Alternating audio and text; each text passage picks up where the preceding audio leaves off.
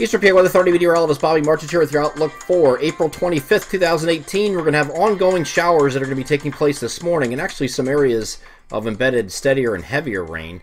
That's going to be moving out generally late morning, maybe as late as early afternoon for far northern New Jersey and northeastern Pennsylvania, but I do think it shuts off a little bit earlier further south and west. This whole complex is moving off to the north and east, and that will be out of the picture later this afternoon with maybe just a residual shower hanging back, but that'll be a very stray event if that occurs, and that system moves up into New England after that. Let's get over the NAM high-res future simulated radar. I'm going to start this off at 5 a.m. and you can see a cluster of moderate to heavy rain across southeastern Pennsylvania, parts of south central and southern New Jersey. This is all moving off to the northeast, and this is 5 a.m. We're going to move forward from this point here, 6, 7, 8. You can see it continue to lift off to the north and east.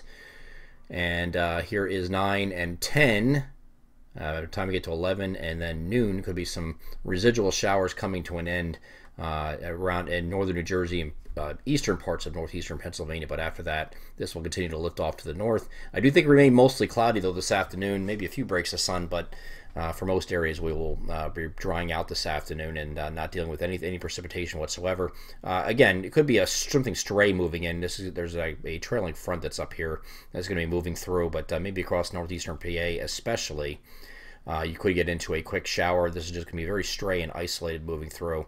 By the time we get to the overnight, this, of course, clears out, and we will have a nicer day on Thursday. Back to seasonal averages on Thursday for highs as the system continues to pull away, and we'll call it partly cloudy. And then Thursday night, late night, we're going to have an increase in clouds again for eastern and southeastern areas. Could be some showers, just some light showers moving through on Friday morning. These will be widely scattered variety with a very weak wave moving off to the north and east. Just close enough where it could bring you a few showers, but that's it.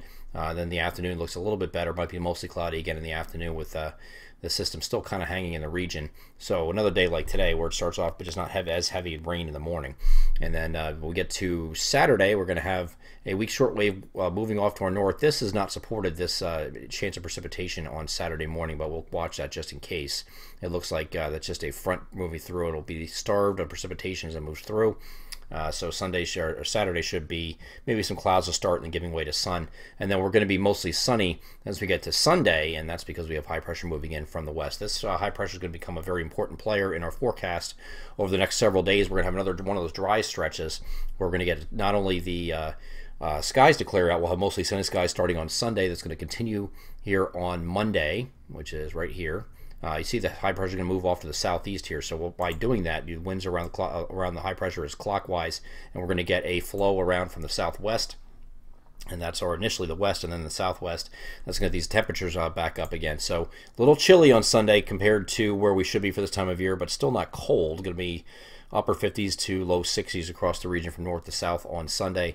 Back up into the middle 60s by the time we get to at least the middle 60s by the time we get to Monday. And then once we get to Tuesday, high pressure is now firmly entrenched off the southeastern U.S. coastline. The flow is definitely out of the southwest. So we really get a surge of warmth that's going to come in here for the Tuesday and probably Wednesday too. Another system will probably end this as we get to Thursday of next week. It's a little uncertain when that's going to get here. This could hang on a little bit longer. This is going to Thursday now, and you still have the same setup here, and it's looking long range on the models. So it looks like we're going to have a nice warm week next week. We're going to get temperatures well into the 70s and 80s across the region. It looks like that's going to start happening on Tuesday and continue through much of next week. I'm Eastern PA Weather Authority meteorologist Bobby Martins. That is your outlook for April 25th, 2018.